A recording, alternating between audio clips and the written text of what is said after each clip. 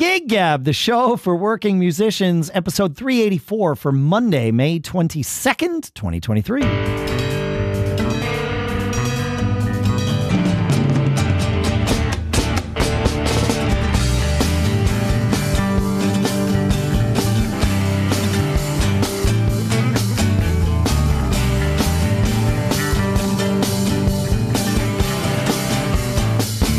Folks, and welcome to Gig Gab, the show by, for, and about working musicians. Sponsors for this episode include HelloFresh.com/GigGab16.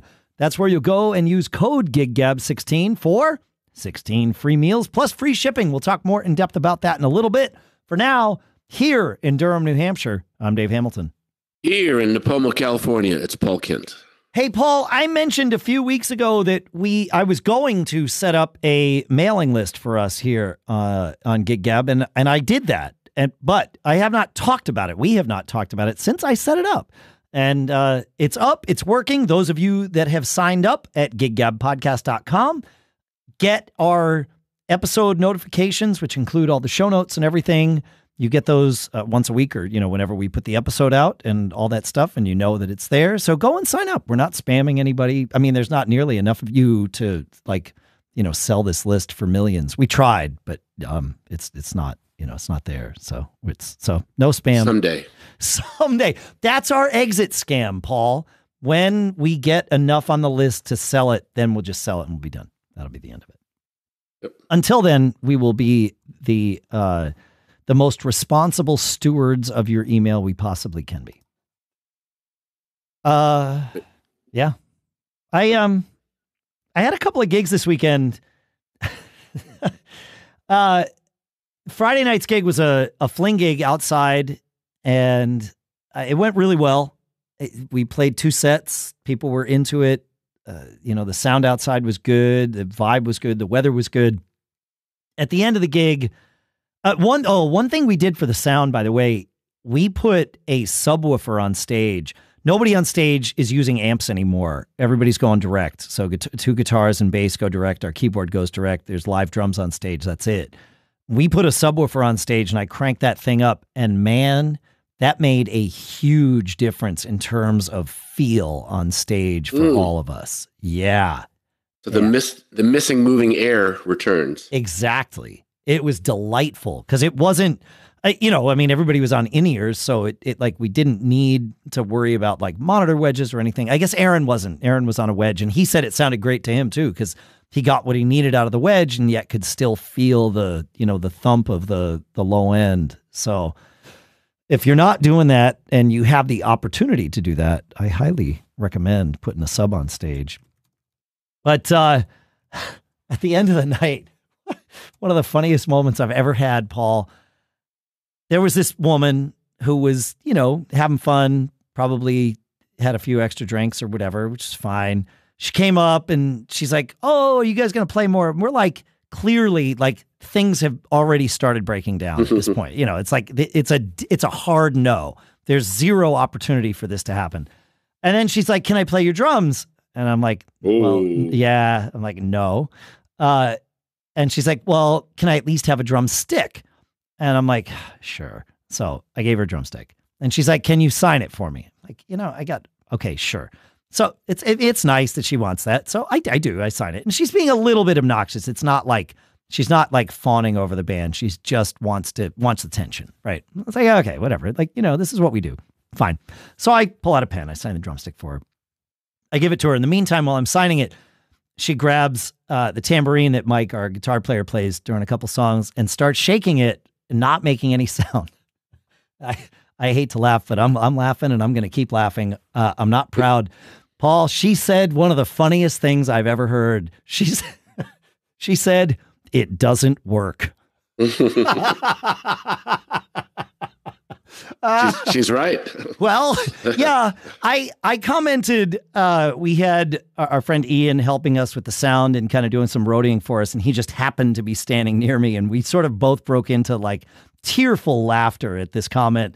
And I turned to Ian and said something I never would have said to this woman, but I'll say to all of you because I think you all get it. I said, I think it might be more of an error between the ground and the tambourine than perhaps the tambourine itself. It doesn't work. Yep, that's what she said. It doesn't work. Doesn't work. Doesn't work. Broken. It therefore must be broken. That's right. Yeah. Doesn't work, Paul. Doesn't work. So I've got an interesting situation in my band life I thought I'd share with you and everybody out there in Gig Gab land. So one of my guys has just encountered some health issues, and we're about to get real busy. Like this weekend, we're about to get real busy. And he's going to be out for 8 weeks. So, he feels terrible, feels like he's letting us down. But, health first and family first always, right?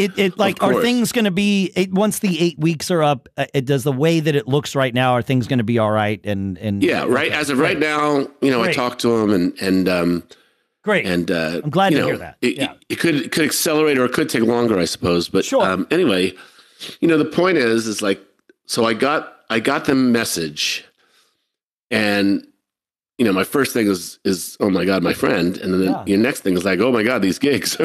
So, I went into immediate mode and I called Russ, who used to play for us.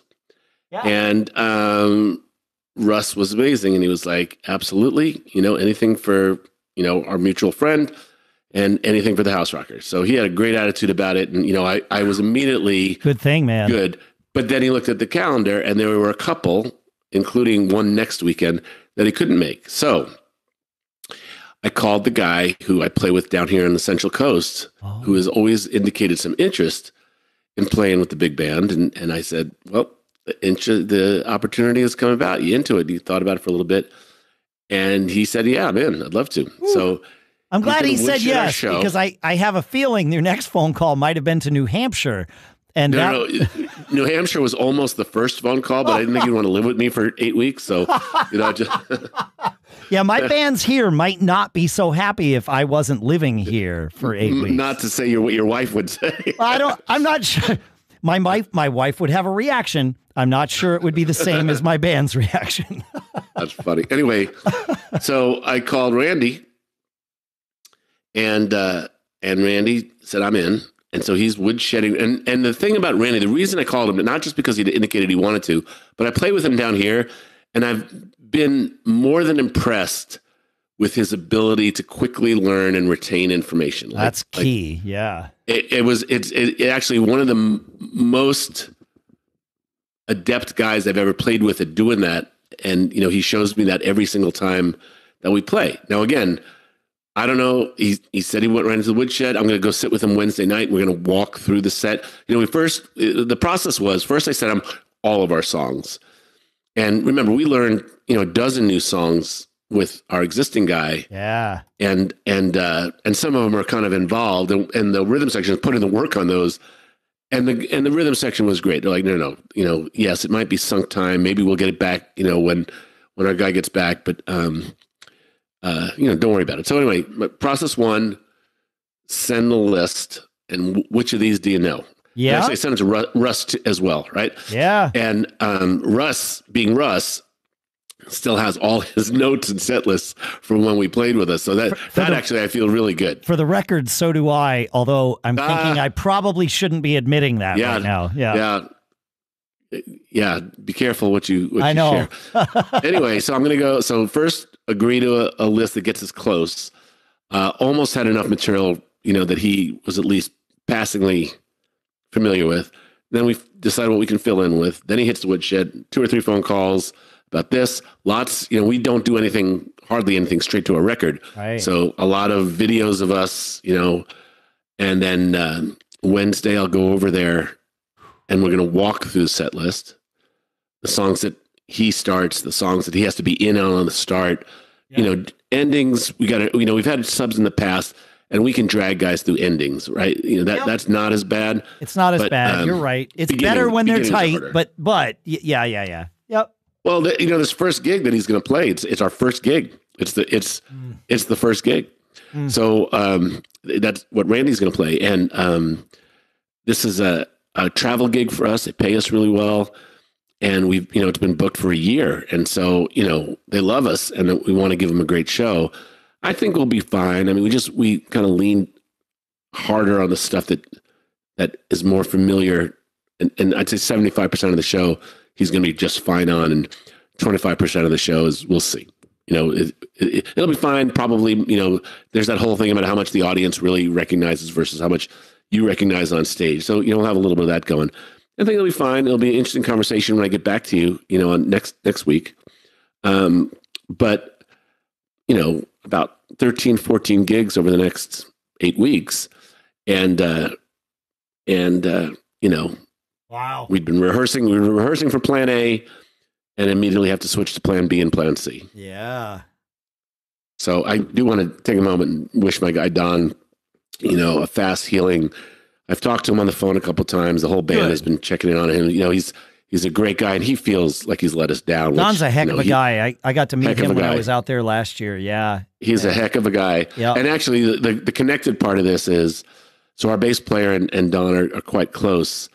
And when I saw we did a vocal rehearsal the other day. So, the four of us in the rhythm section that sing, and the bass player had said that word had gotten out and that pro drummers from all over the area were like, hey, anything I can do to help out for Don, that's great. I'm there for him. So, yeah, so he's getting a lot of love, and hopefully that'll help the recovery process. He's itched to play, and he's just such a fantastic player. So, Don, we love you. Get better. Your chair will be kept warm by good guys, but it's your chair. So, get ready to come back and finish the summer up with us. Yeah, man. That's great. That's great. I'm glad it sounds like everything's going to be all right for him. And all that. I was thinking about the time earlier, just today. I was thinking about the time that I put in the work and came out and played with the House Rockers, because one of the songs, I'm sure there's a ton of songs that I played with you that I play with Uptown, the kind of party wedding band that I play with here. But one of them is Born to Run. And we've got a gig coming up in about 2 weeks. We had a rehearsal yesterday, which I'll talk a little bit about in a little bit. But one of the songs that band plays is Born to Run. And so because this gig's coming up, I've just started, just when I'm in the car or whatever, just playing the playlist of the songs for the gig, because it's the first gig that this band has played since before COVID. And it's the first gig we're playing with a new bass player and a new singer. So there's quite a few new songs on the list. We've only got to play 2 sets. It's going to be fine, like all of that. But, I want to make sure these songs are in my head. And when Born to Run came up, on the list in the car today, as it was playing along, I realized, this is one song that I have never put any energy into learning. And yet I know it cold. All I have to do is play along with the radio in my head, and I get all the drum fills, everything's where it needs to be. Like, there's zero concern. I have one little note in there where it's like, after this, wait for Paul to count 1, 2, 3, 4. Right? Like that, because I have the notes from when I came out and played with you. That was the first time I played Born to Run. But even then, I didn't need to prep it. I just made that one note, like, okay, this is what's going to happen here. And then, wait for Paul to count. In Uptown, I'm actually the one that counts that, but it still says on my chart, wait for Paul to count it. I know the difference. Yeah. I'm with you at all times. That's the thing. But it's just interesting. I was thinking about it today, how some songs just become part of your DNA, like they are in there. And of course I've listened to the song, but I never listened to it to learn it. And yet I just know it cold. I know it better than some songs that I have listened to learn. So let me ask you a question. You know it cold, copying the licks that the original guy did? Yeah, man. I know all those drum fills and everything. I don't know what, it's not something I ever sat down and said, I want to learn the drum parts to this, but I know them. It's just bizarre. I need to hear because the original drummer from that is a drummer named Ernest Boom Carter, a jazz drummer. It's Boom Carter, I know. And there's those cool little hi-hat fills where it's the offhanded stuff in the, it happens twice, once in the sax solo and once kind of after that. But yep. And I think the story is that Max Weinberg said he couldn't cop those licks. as I was listening to it today, I was wondering, I'm like, can Max play? And then I thought, of course, Max can play this stuff. The guy's a world-class drummer, but yeah, those are fun licks. Those are like Neil Peart licks, right? Those are like things that I would have learned playing Rush songs. And maybe that's why it caught my ear whenever it did over the years and just stuck with me. But yeah, man, it's the only part that as I was listening to it today, and probably for the first time in a long time, was the end. The drums just do this eighth note buildup thing that I haven't ever really copped. But that's the one, and I was like, oh, that's interesting. I've never really paid attention to this part. I'll do that. If some drummer told me that, if someone was really nonchalant and said, "Oh yeah, Born to Run, no problem," I would give him the stink eye. I mean, I'm glad I didn't say that to you before I came and played with you, because we played this song together twice, and yes, and it went fine both times. And I never had to learn it. But there's actually a lot. It's not like a straightforward form. And, there's... No, it's like a prog rock song in terms of the form and all this stuff. Like it does not. Yeah, no, you have to know the song. You can't just fake your way through it. That's what I'm saying. It's weird that some songs, and they're different for each of us, of course. But, Born to Run is part of the Great American Songbook for sure. Mm-hmm. It happens to be written by this guy named Bruce Springsteen. I think you'd love this guy, Paul. I think you should check him out. It's a cool.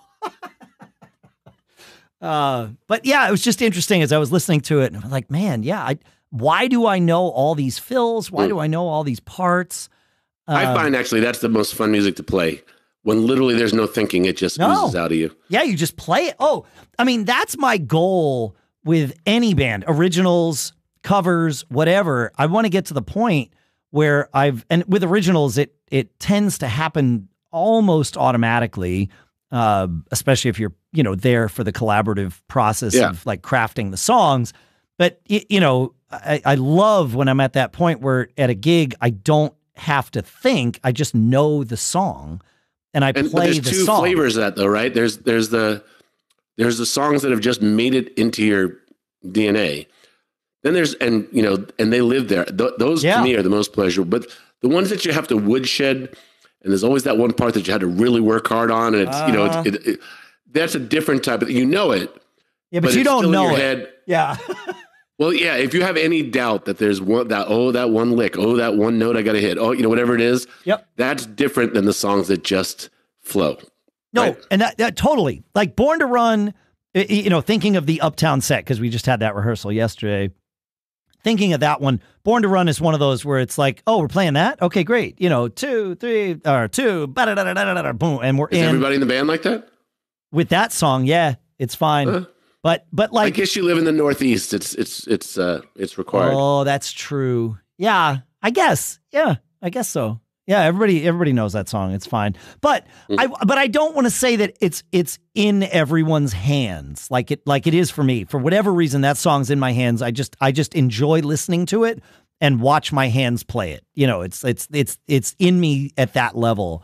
I think our bass player had to put some time into learning it, and I think he's still needs to pay attention to what section of the song we're in, because like we were saying, it's not just, verse, chorus, for like there's weird little twists, and then the feel changes and the whole thing. But that Journey tune, Separate Ways, I know that song too, but like those fills are not in my hands. I that's have Steve to work Smith with stuff, right? Yeah, it is. Yeah. I mean, there's a reason for this. I'm not saying this is a surprise, but it is, it's one of those things. So,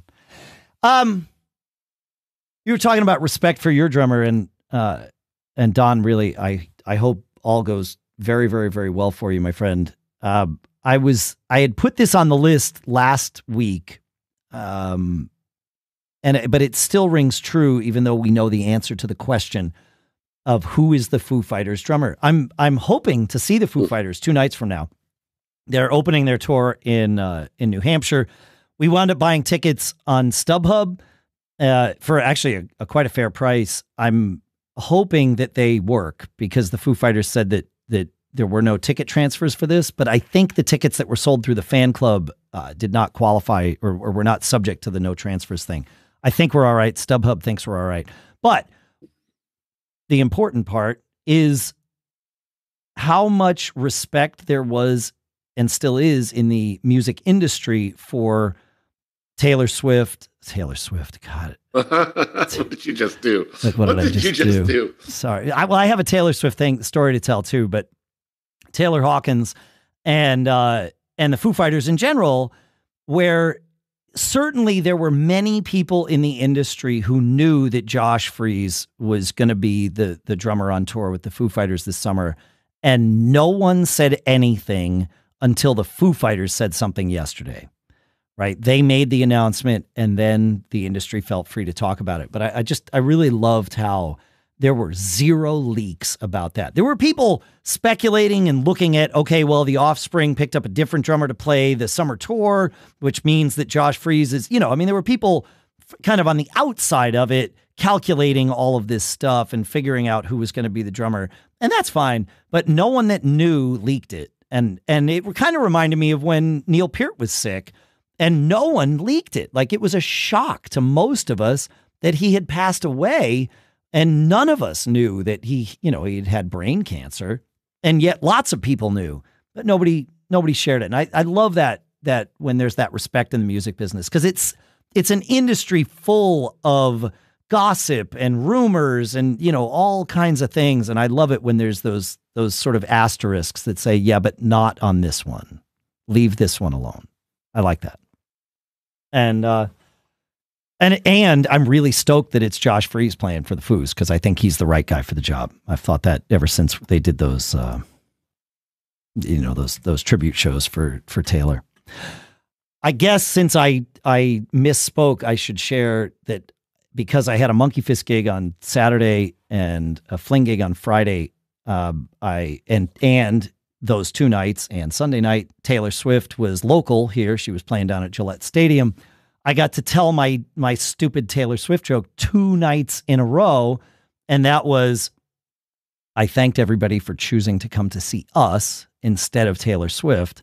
And also, and this is a thing that we were so thankful for and really could never share our full appreciation for, was that we were like blown away by the fact that people chose to pay us the same amount of money that they were going to pay Taylor Swift for her concert tickets. All right. That means I get to tell you about HelloFresh, because with HelloFresh, you get farm fresh, pre-portioned ingredients and seasonal recipes delivered right to your doorstep. You get to skip all those trips to the grocery store, and you can count on HelloFresh to make home cooking fun, easy, and affordable. That's why it's America's #1 meal kit. With HelloFresh, it's great. No more scouring the grocery store for that one ingredient to complete your recipe. HelloFresh takes away all that hassle by delivering fresh, pre-portioned ingredients so you have exactly what you need. We've used HelloFresh a ton here at the house.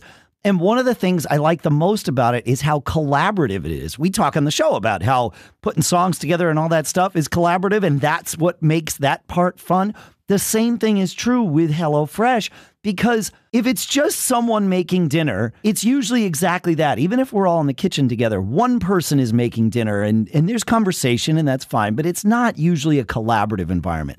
HelloFresh makes this collaborative because of their super easy directions. They give us these directions, and one person starts on step 1. The other one's like, oh, you got step 1? Great. I'll take step 2. And it truly becomes this collaboration where by the time the meal is prepped, the dinner table interaction and conversation is already happening because you've done this thing together. And there's no worries if you're not a pro in the kitchen, right? Because HelloFresh's foolproof recipes arrive pre-portioned and easy to prepare in just a few steps. And because you're a Gig Gab listener, we got a deal for you. Go to HelloFresh.com/GigGab16 and use code GigGab16 for 16 free meals plus free shipping. So that's HelloFresh.com/GigGab16, code GigGab16 for 16 free meals plus free shipping. Thanks to HelloFresh, America's #1 meal kit, for sponsoring this episode. So, Paul, that Monkey Fist gig that I played on Saturday night was at a private club here in New Hampshire. And what that means is people can smoke inside the club. Ugh. Yep. And we knew this going in. What's that? Not in California. Well, not here in New Hampshire either, but private clubs, like if you have an Elks Club or one of those lodges or whatever, a private organization. Your state laws might be different, but here you can't smoke in any public establishment, but because this is a private place, they can. So, I thought that was kind of true nationwide, but it maybe not. But anyway, here that's the case. You know, the American Legion and the Elks Clubs and those sorts of places, people can choose to smoke because it's private. You know, and so it was the first gig that I'd done in a smoky bar in a long time, and I wasn't. What's that? How'd your voice do? Well, that was what I was wondering about. It was a 4-hour gig. We were playing from 7:30 to 11:30. I had a gig the night before. And I was wondering how I do. And with Monkey Fist, John sings the leads and I sing high harmonies above him all night long, like every song all night. And I'm like, well, this will be interesting. So we start out, everything's fine. And my voice lasted all night. I was like, whoa, still got it, you know. And John was having a bad allergy day. And he texted us earlier in the day and said, you know, if it weren't for a few factors, I would just cancel this gig. But, you know, I know some of the people there. I can't really do this to them. And so let's do it. But let's see how we do. So he was going in already kind of, down a notch. He was great for the first 2 sets, like no issues whatsoever. And then we went up for the 3rd set.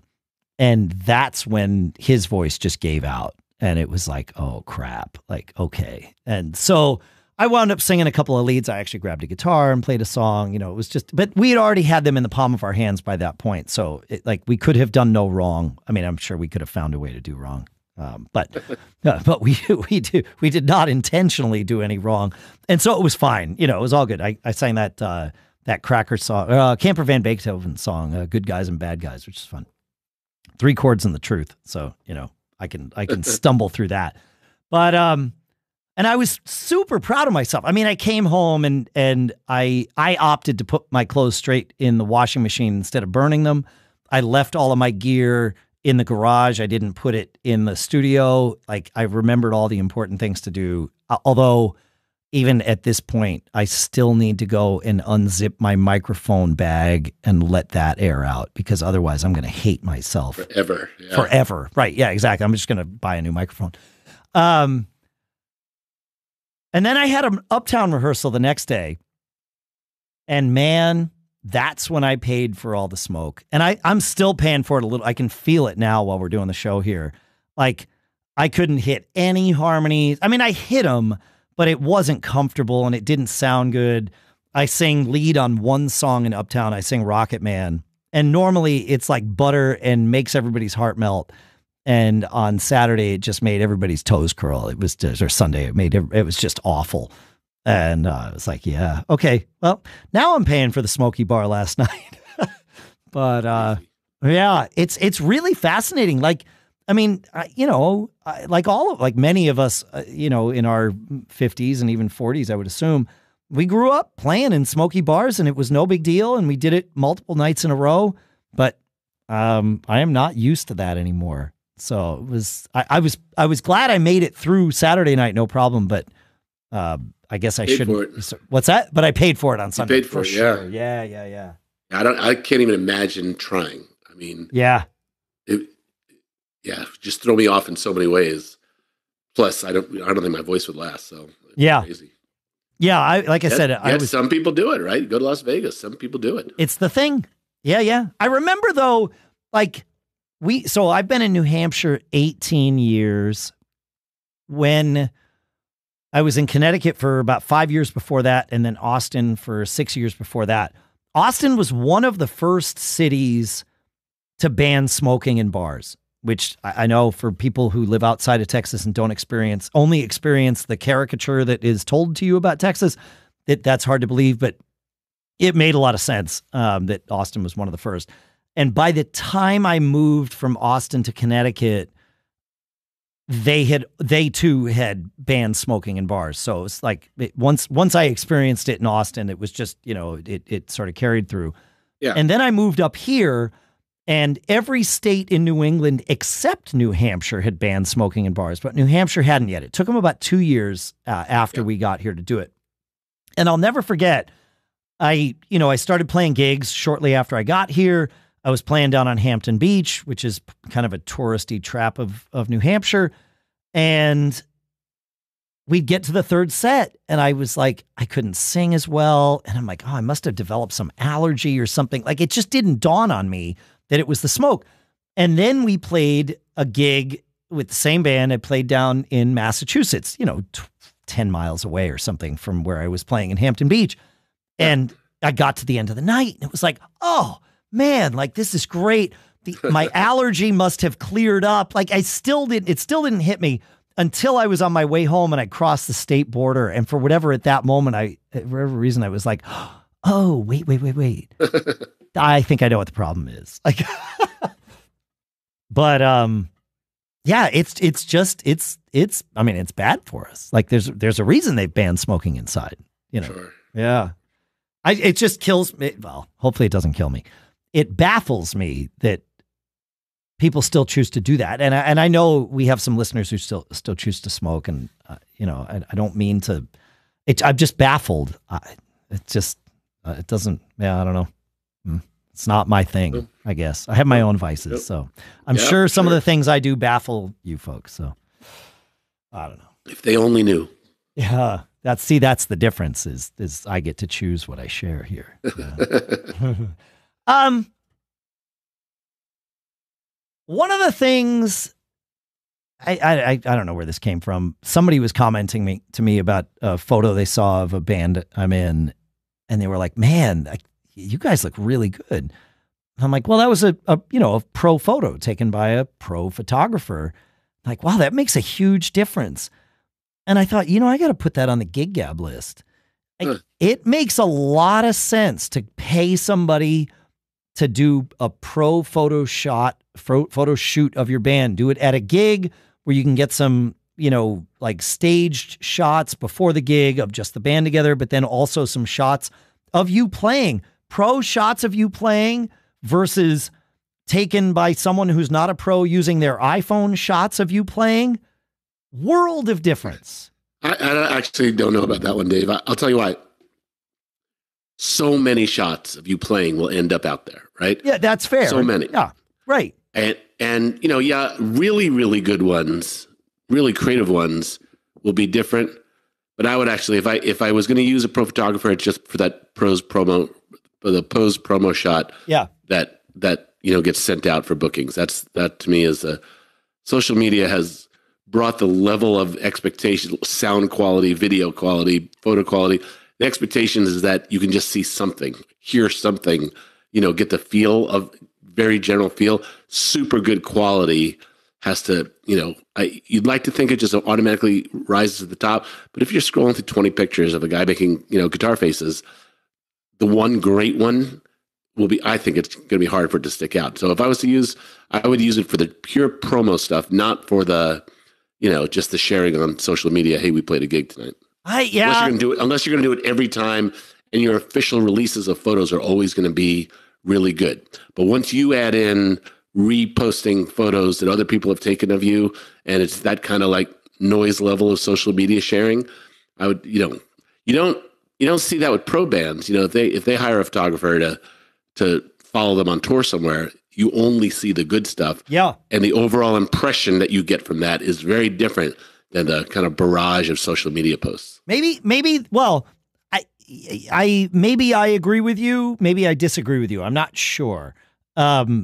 With Fling and Bitter Pill, we generally only release, this isn't 100% true, but it's probably 90% true.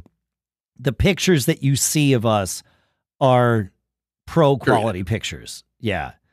Well, pro quality that you guys have determined, but they were taking, you're resharing things that fans or audience people have seen, but you're no. When I'm saying the 90%, I'm talking about photographers that we have hired to come to the gig and take pictures of us. I think that makes a difference to me, that if the only official thing you put on your site is, creates the brand and image that you want, you're careful about that. Yeah. That makes sense to me. But if you're Like anytime you play somewhere, and if somebody posts something about it, you know, everything that everybody, you know, captures of you is fair game to put on your feeds. I think that it's hard for the really good stuff to, you know, pop it. Just maybe you know. that, yeah, and that's why I'm saying I think we might actually be in agreement here. It just turns out that at least the two original bands I'm in, there are certainly exceptions to this rule where we will take a picture that someone just took with their iPhone and share it. But by and large, the pictures that we are sharing are taken by pro photographers. But you have to be smart about this. Just like, you know, it reminds me of when we had Davis Thurston here talking about how you record, you know, you video record the whole night, but you might stream it that night, but you don't then just release the whole stream because no one's really going to watch that and it's going to dilute the message. What you do is you chop it up and then you carefully choose when to release this song, this snippet of that song, et cetera, et cetera. And the same thing is true with these pro photos when you have someone come to your gig. And it would be, I recommend having someone come to multiple gigs, maybe not multiple gigs in a row, but you know, if you're playing whatever, 15 gigs over a summer, have them come to 3 of them and then hoard those pictures, put out a few after the gig and save the rest and then slowly dole them out so that you've got more content coming all the time, but it's this high quality content. And that's what we were doing with Fling. And that's what got someone's attention. I think it was a Fling, but again, we do the same thing with both Fling and Bitter Pill. And it makes a huge difference, I think, to have really like the difference if you sit in A/B, like you said, the social media noise iPhone picture. And don't get me wrong, iPhone cameras are fantastic. Like they do all kinds of software magic to capture low light photos the right way. And it's amazing what kind of software they've got in these things to actually make these crummy little cameras look good. But, when you compare that to someone who actually knows what they're doing and is taking them with a much larger lens and understands how to balance light and all of that stuff. And not only understands it, but is literally there intentionally to do that. And it's not just like, oh, hey, that's cool, let me take a quick picture, makes a difference. And then use those though, dole them out slowly so that you can kind of manage that. That's smart. Yep. Yeah. I think we are in violent agreement here. I think it's like good quality stuff. If you are exclusive to the good quality stuff can make a difference. Yes. Good quality stuff mixed in with bad quality stuff will make a less of a difference. Yeah. Agreed? Yeah. I don't know. I mean, I think there is something to be said for that pro quality picture appearing amidst the social media noise, whether it's your noise or someone else's noise, it's all just noise, right? It's like iPhone picture, Android picture, iPhone picture, Android picture, pro picture. It doesn't I think they stand out either way, but I agree with you that if most of what you're posting is, smartphone pictures, that does set the bar for your brand. And yes, a pro picture will stand out above those, but it doesn't change the image of your brand because most of it's just smartphone pictures. Yeah. Yeah. There's a music fan in the Bay Area, super nice person, takes pictures of bands and posts them, right? Yeah. But posts literally everything that they take. I mean, mouth open, bad angles, Oh, no, you got to edit. Right. You got to throw away the crap. Yeah. But I mean, this is social media. They're like, no. Right, this is the amount of effort I'm willing to give to this. And at the end of the day, it's not, I don't know. Is something better than nothing? I guess is the question. That's a good question. Is bad press, is all press good press? Huh. I mean, boy, I think there's nuances here because if the options are nothing or something, then something I think is better than nothing. However, if that's where you think you are, stop and breathe for a second and ask, are we really choosing between, something low quality and nothing? Or is there a world where we could choose to pay a photographer for a night and get the difference between nothing and something great?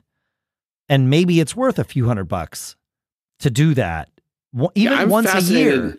Yeah. Yep. I'm fascinated by as social media is out there, now quite a while. Yeah. I wonder if, like in all other aspects of life, whether the pendulum will swing, and there's a point with social media where less is more. So, the House Rockers have changed a lot. We don't play every weekend. I have gone, a couple weeks without saying anything. And when I choose what to say or post, just to let people know we're still going, I'm pretty purposeful about it. And I try to be purposeful about the images that I accompany, with posts. And, but I just wonder, if, and again, I told you, I once polled the audience, like, are you people tired of every single person you follow that's a musician posting not only every gig that they have, but everything that happened at the gig, and every time, they wash their hands, and, is it too much? And overwhelmingly, people said, no, love seeing everything I can about the musicians that I choose to follow. So I just thought that was interesting. But I wonder if there is a less is more aspect to social media as it becomes so prevalent. I mean, I just think it's a lot. And I wonder if you can cultivate a brand by being that careful and purposeful about what you share. I'm sure the answer is yes to that. I mean, that's how brands cultivate, is by being intentional and purposeful. And well, it depends what you mean. If your purpose of your brand is to catalyze your image, that's one thing. If the purpose of your social media is to get more, whatever it is, more gigs, more followers, more fans, whatever it is, that might be a different strategy, right? Again, this could go way off into the weeds here, but we're at almost 4,000 Facebook followers. It trickles in now. I don't do anything to get any more, but we have more than most, not more than everyone, but it trickles in. And our engagement, when I post something on Facebook, it's pretty good. Almost pretty consistently, it's 1 to 300, interactions, and it's pretty good. But it's not a lot of new people coming. So to some degree, everyone who, in this geographic area that uses Facebook could have found us. They've kind of opted into us. And so I have been thinking about the conversation. I don't want to be the same as every other person or group that posts, every time they eat a banana, that's newsworthy, right? So I don't know if my engagement... Was the banana like ripe or was it green? I want to know. Depends. If you want to know, then you're answering the question, right? So anyway, so I just, I like where this thread goes, like hire a good media production, hire once a year, have someone do a great job with a multi-camera shoot of a really good stage that you're on. Yep. And, spool those out every couple of weeks for a time and, package them, do whole songs, splice up 4 or 5 songs together, just use that for a while. That's a cool strategy to me. Really good photos. That's a cool, Richard Karras, Richard, right? Richard's a great guy. Yeah. Great. Richard is a great drummer and a great photographer. Yep. And that's the other thing is like, there are people who have a good camera, and there are people who are pretty good photographers or good photographers. And then there's good photographers. And then there's music. Richard. Yeah, exactly. Well, people who know what's happening on stage as a moment to capture.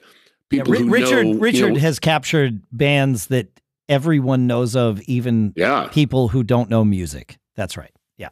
Yeah. He's the Rolling Stones guy. and Todd Rundgren. Stones, yeah. He's got some pictures of Charlie Watts that, untouchable. He sold a picture of Keith Richards back to Keith, I think. I think that's right. Or gifted him. Yeah. Richard is a great human being, super drummer, and, just an incredibly creative person. Yeah. And so I've, Richard has photographed the House Rockers for many, many years, and it's my go-to. But the thing about him that is so great is that he's a drummer, and he gets what's happening on stage. That's interesting. The guy we have photographed Bitter Pill most often is a guy named Jay Fortin, and he's a guitar player. And I hadn't thought about it. Like, I mean, I thought about it in terms of whenever he's at the gig, like he's very comfortable backstage with us because, you know, he hangs backstage when he's playing. Like he gets it.